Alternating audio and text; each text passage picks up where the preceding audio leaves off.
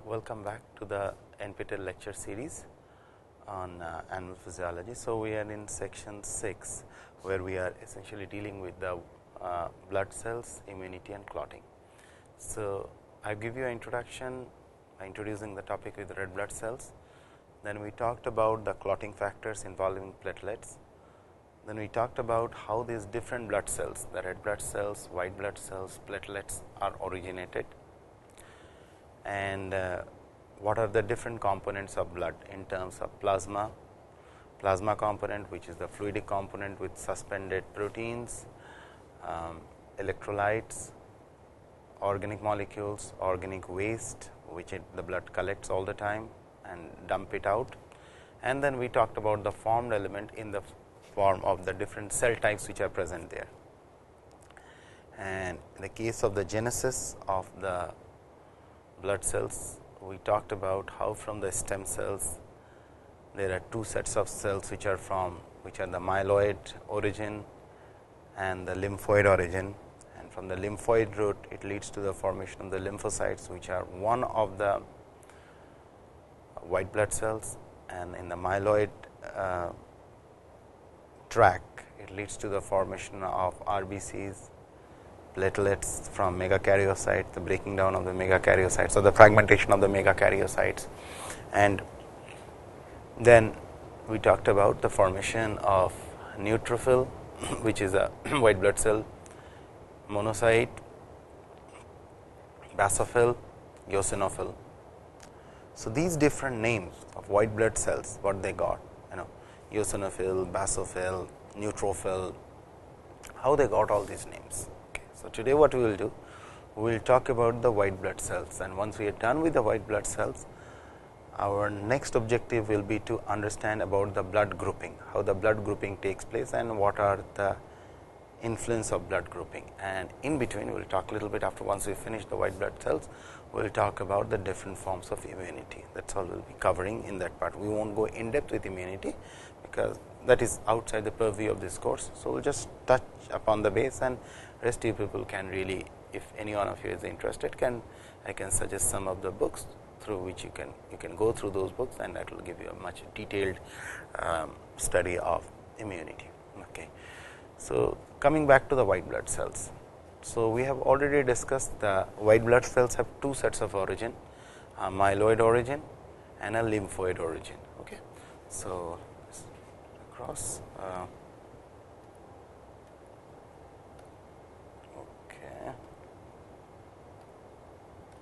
okay, let's talk about the white blood cells. And white blood cells, as I told you, I have already shown this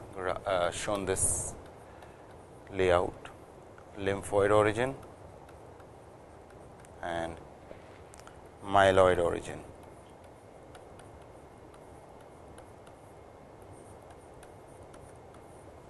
Okay. And within myeloid origin you have 4 different types, and here you have lymphocytes. And I told you that lymphocytes from T cells, from B cells, and it from NK cells, which is also called natural killer cells. Okay. So, this is natural killer cells. I did not show you in the last the whole flow chart of the genesis of the blood, and specifically with respect to white blood cells. And on the myeloid origin, we will be talking about the neutrophils,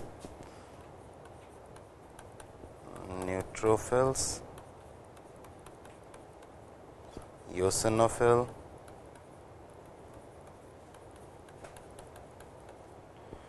basophil, and you have monocytes. Okay.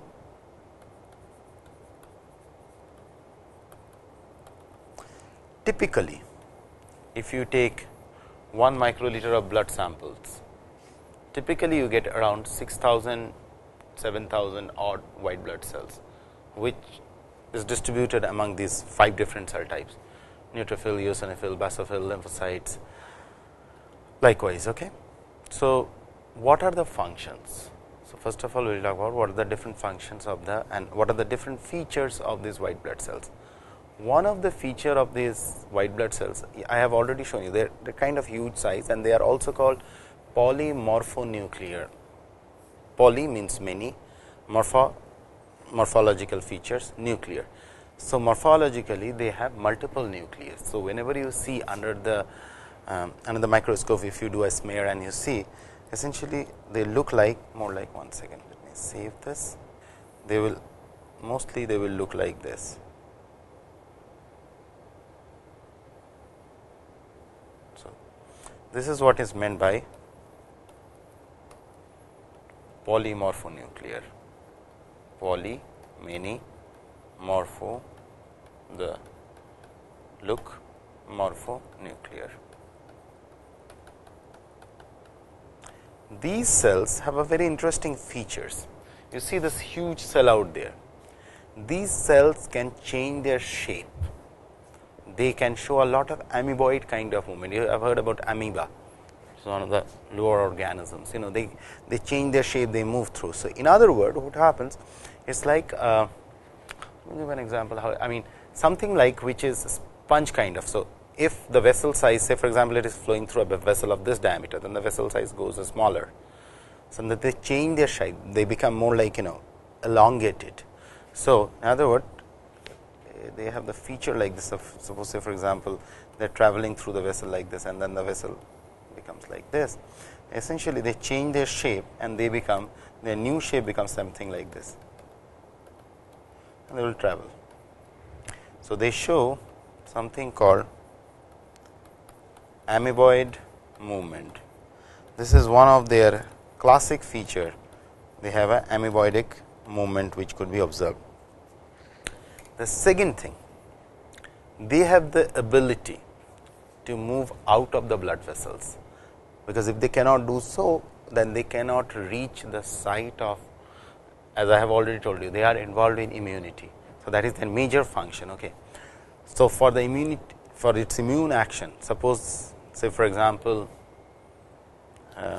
draw it, that will make more sense. So, for example, you have a blood vessels out here, okay, and you have a pathogen sitting out here somewhere, okay, which is significantly distant from it, the blood vessel. So, what these cells will essentially do is they will start moving towards it. They will come out of the blood vessel and they will start moving towards it. And this movement, of course, since they are moving, so this is where the pathogen or the infection is sitting, and these are your WBC streaming to the site of pathogen, and here you have the blood vessel where the blood is flowing. Okay. So, they have the tendency to, or they have the ability, tendency is the wrong word, they have the ability to come out of the blood vessel and move to the site of infection or site of injury where they are being needed. So, having said this, you have to realize, if they have to come out of the blood vessel, if you remember while I was showing you the structure of the blood vessel, they are formed of the endothelial lining. So, if I had to blow up this image, what I drew for you, if I blow up this image, so the blood vessel structure will be more like this. Okay.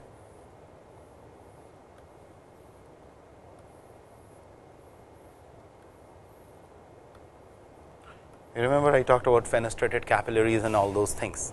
So, there is a very, very little gap out here, very teeny tiny gap from which something can come out. So, for a cell like this which has to come out through this, then it has to change its shape significantly. It may have to take a shape like this before it can come out. So, that is the reason why I highlighted this point, that they have a tendency, they have the ability. So, in other words, if you have to change the shape that much, it means the cytoskeletal protein which is making the framework of that cell is different from others, because you are squeezing your shape. They are very, very smart cells. Okay? They are changing their shape like this to like this, elongated. They can pierce through, they can move through. So, these are very, very smart structures which can modulate their shape based on the situation, and this is one of the hallmark of these cells. Second thing, so say for example, they have to reach to the site. So, here is a white blood cell and it has to reach somewhere out here. Okay. Here is the pathogen is almost. So, these cells have the tendency, just like the transmitters, you receive some signals coming, they could receive the chemical signals, and they have a tendency to a positive or a negative chemotaxis. Chemotaxis means you are moving towards something in response to a chemical. Okay, there is a chemical sitting here, and then it is sending out some kind of stimulus which could be sensed by these cells, and they start streaming like this, as if the army gets a signal, and then from a GPS they get a signal. Okay, there you have to attack, and the army started crawling through there to that site. So, this is how they move, and this is very, very tightly regulated, and this is something amazing, the way they move to the site. And then they could kind of it's imagine and think of a very old city, okay, where there are a lot of alleys, lot of roads, and through which the army is moving through. Okay, something like that, just the way they crawl through. Those of you have seen some movies like which I can give you a day-to-day example, like those who have seen Black Hawk Down. If you see the city of Mogadishu, how they are moving through all those curves and crevices of a city, exactly the same way. The white blood cells have the ability to move through and go to the site and capture onto the pathogen, and if they fail to do so, we won't be alive. Okay. So, this is one of their, so they have this chemotaxis kind of process. They could really crawl through, they could move to the site, and they can sit on, or they can surround the location of infection or pathogen or whatsoever. Okay. So, from here what we will do, after explaining this, we will talk about the role of these individual WBCs and why they got this different name, why we called eosinophil, why we called basophil, why we will call neutrophil. Okay. So, the genesis and their then some informative stuff, that what is the general number you see. So, whenever you see a blood report, you should be able to figure out whether eosinophil has gone up or basophil has gone down and whatsoever, and so on and so forth. So, now let us get back to the details of some of these different cells. Okay. So, we will first start with neutrophil. Neutrophils are bigger than others, and basically 50 to 70% of the total WBCs, of the total WBC is neutrophil. Okay. So, these are basically the, if you break this word, this neutro means they are neutral, neither they are acidic or neither they are basic, they are chemically neutral. So, basically you cannot stain them neither with an acidic dye or a basic dye.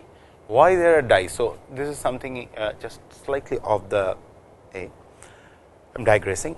So, whenever these dyes works, because most of the almost pretty much the whole biology depends on dyes. Imaging, you have to image it. When you see something, you believe it. If you do not see, you won't believe it. So, the biology over the years have evolved, have dependent enormously on imaging. It has depended enormously on different dyes, different fluorophores, different chromophores and everything. So, these chromophores, fluorophore, dyes, they work with very simple basic principle. If there is a basic component, the acidic dye will go and bind. If there is acidic component, a basic dye will go and bind. Okay. Or if there is a neutral thing, then you needed a neutral dye. So, since these cells are neutral in nature, they do not, chemically they are kind of neutral, all their. So, it is really tough to stain them with any basic or acidic dye, but mind it, these are probably the biggest one among all of them, and they are in highest number. Okay.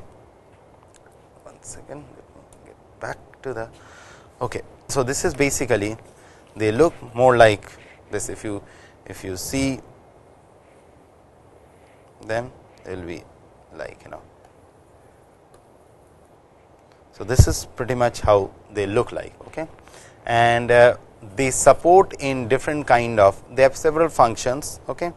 They are highly mobile, this is one of their feature, they are highly mobile in nature, and they are the first one, they are generally the first one to reach the injury site,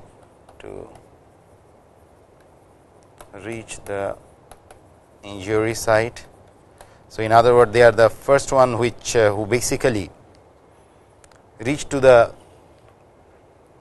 site, and the first thing they do, they engulf all the bacteria. They have a tendency to engulf the bacteria inside them, which I was showing you one time, like they go to the site like this, and if this is the bacteria which is sitting there, which has to be engulfed. So, what they will essentially do, they will just take it inside them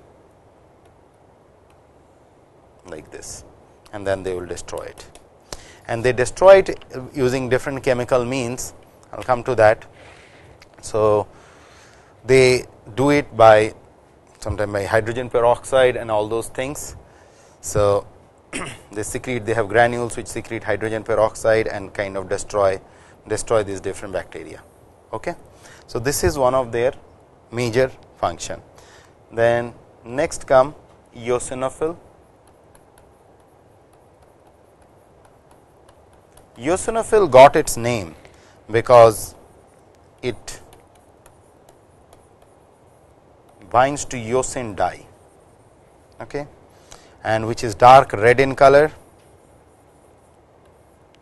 and it is basically acidic in nature. And if you see it under the microscope, then eosinophil will look red all over, the red, because the eosin is red and it is acidic in nature. That is why it is called eosinophil, eosin dye. So, they just like the neutrophil, they are also of the same kind. They have the tendency to engulf, go to the site of infection, site of injury, engulf the pathogen or surround the cell or damage cells or something, and destroy it, chop it down by engulfing it inside their body. They are huge. Okay. They are smaller than neutrophil, but they are significantly big. Then comes the next one, which is called the basophil. Why it is called basophil? Because as the name indicates, okay, as the name says, these are called basophil. They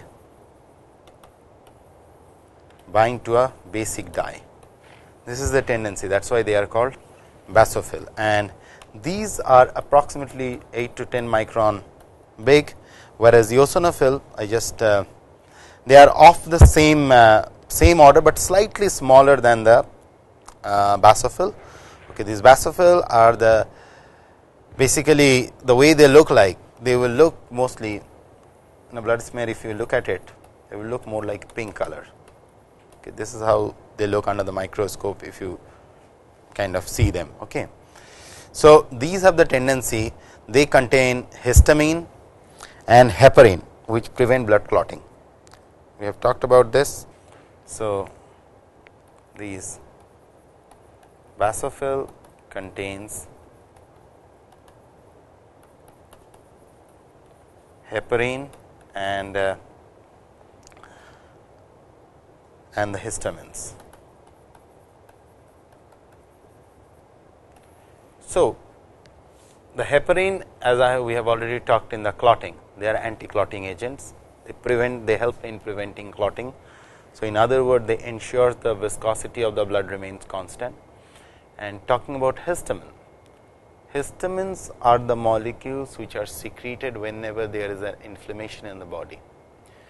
So, if you see, some people take drugs like antihistamines. Antihistamines are given to ensure that those inflammatory, these are mostly cytokines, histamines. So, these histamines, so whenever there is an inflammation, there is some, say for example, somebody have asthma, the histamine level goes up, or some kind of attack of pathogen, histamine level goes up. So, sometimes antihistamines are giving, and these histamines are secreted by these basophil cells. Okay. From here we move on to the next one, which is called the monocytes.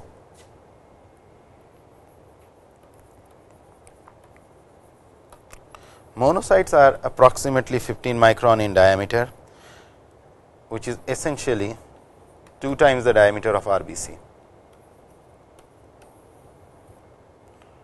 2 times greater than the diameter of the RBC. Okay.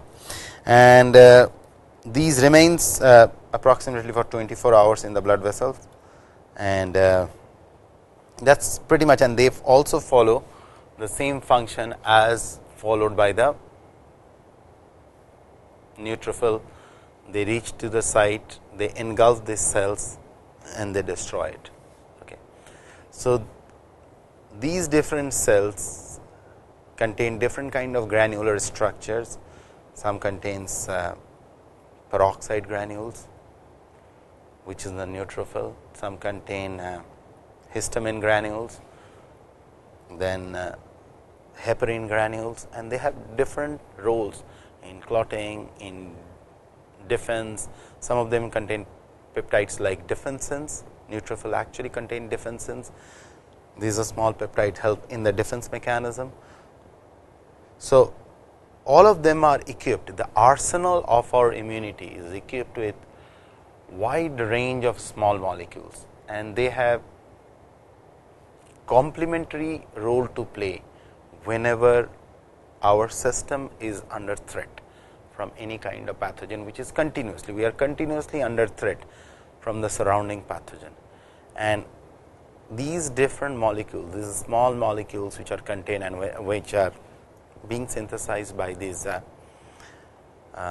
soldiers, blood soldiers of our body, they are continuously start responding to these different changing environmental surrounding, and based on that they act, they secrete these different compounds to help us to survive.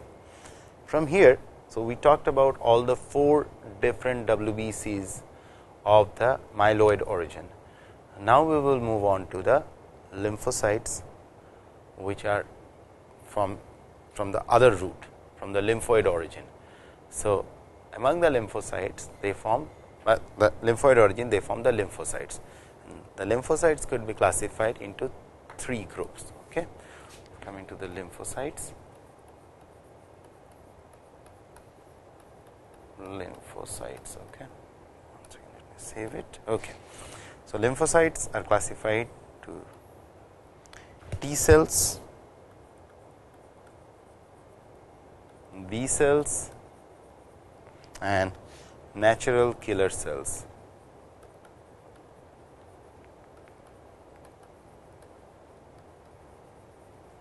Or NK cells, sometimes in short they are called NK cells. Okay. So, the T cells are also called cell mediated immunity. I will come to that very soon. The cell mediated immunity. Okay. And B cells are responsible for humoral immunity.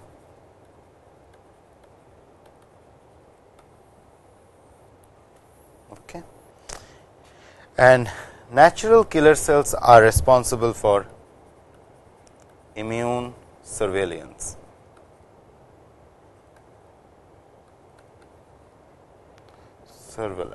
Immune surveillance. Okay.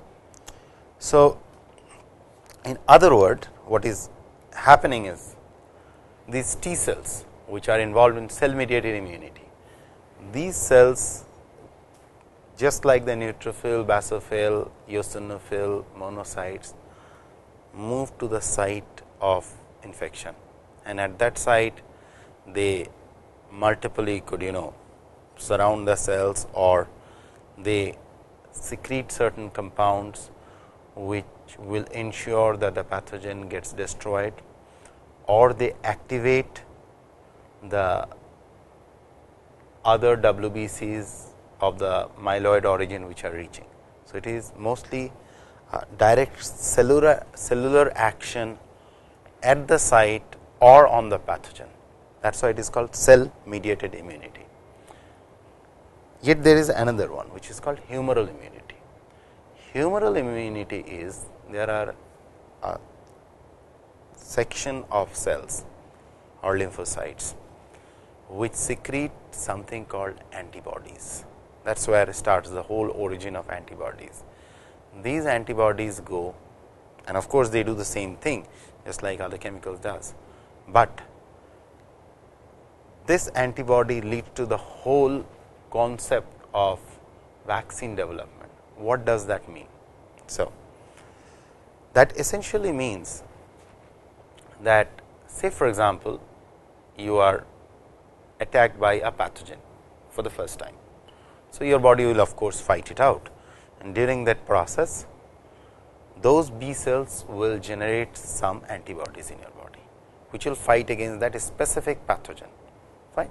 So, first time the pathogen attacked, okay, you are ill for some days, and then the B cells, and along with B cells, along with T cells, NK cells, and the whole myeloid WBCs handle the situation.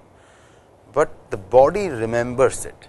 How it remembers? Because in your blood titer there are very small number of those B cell antibodies which are present against that XYZ pathogen.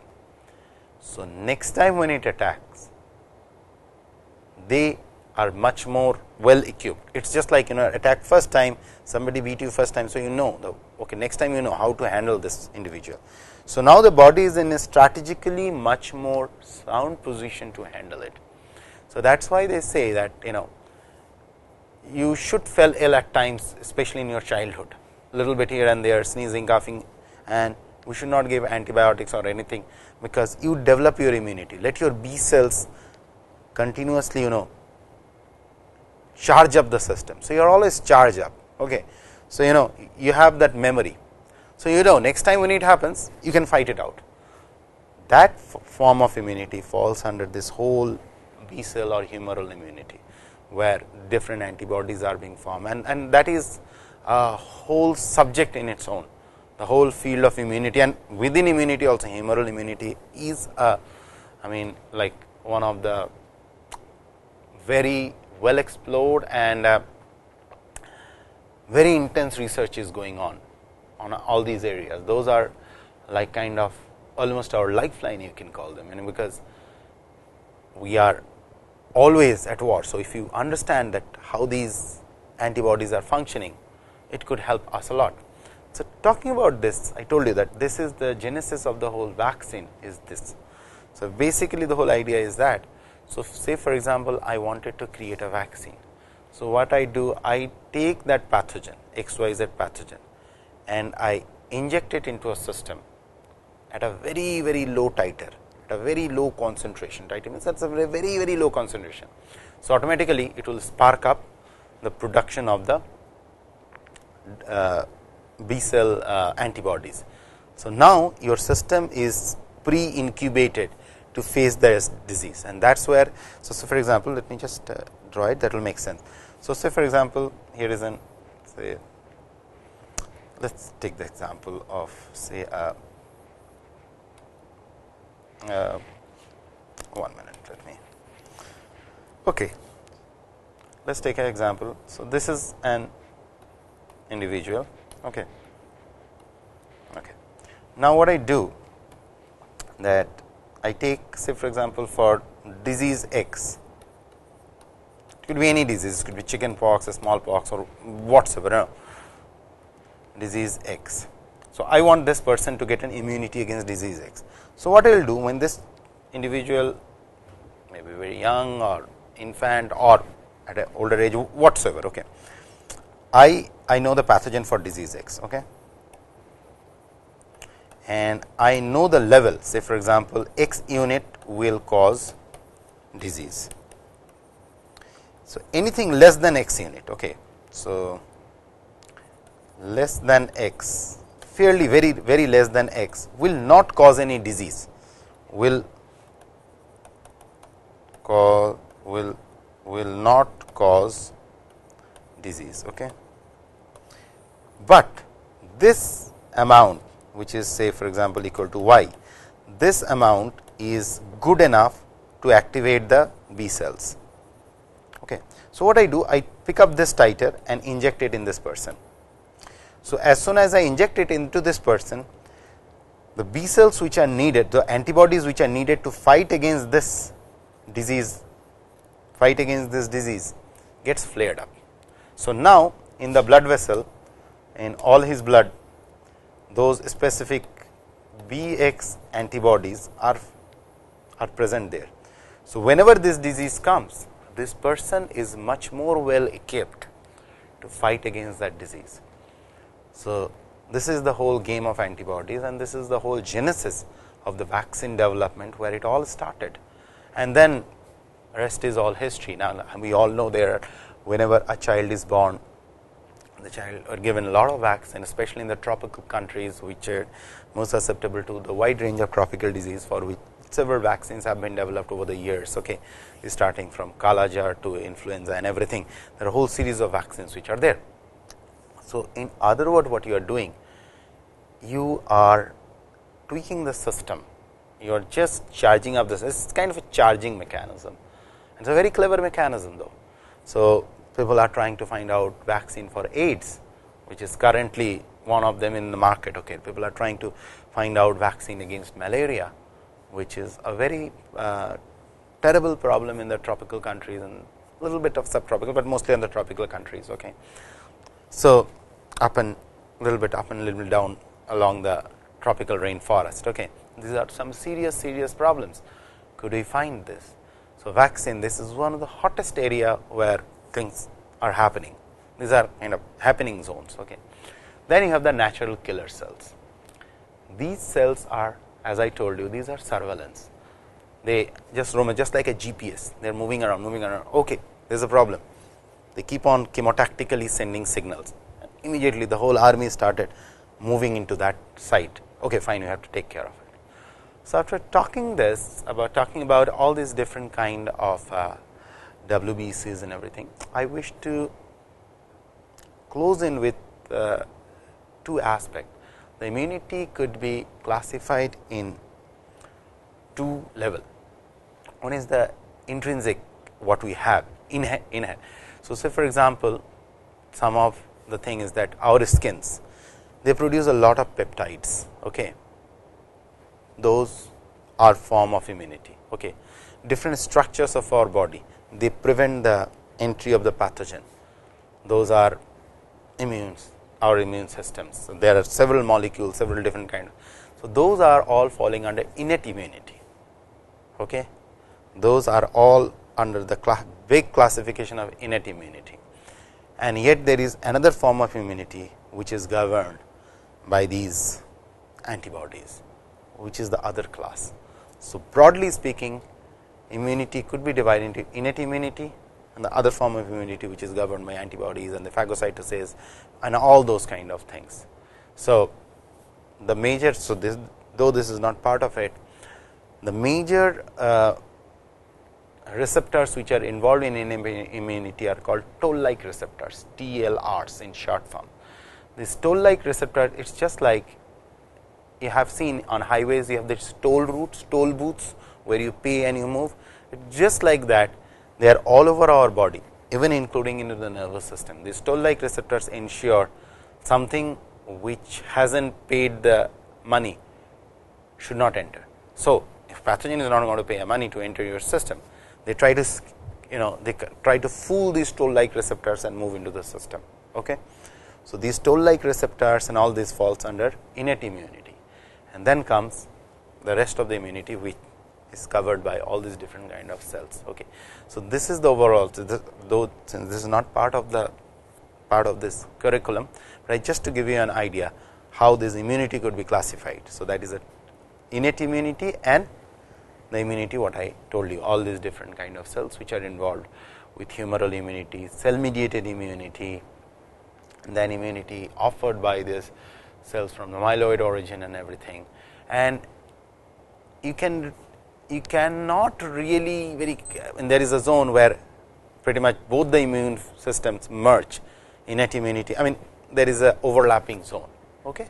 So, with this I will close in on this, and the next class what we will do, we will talk about how the blood groupings are being done and how that affects in the childbirth. Okay. Thanks a lot.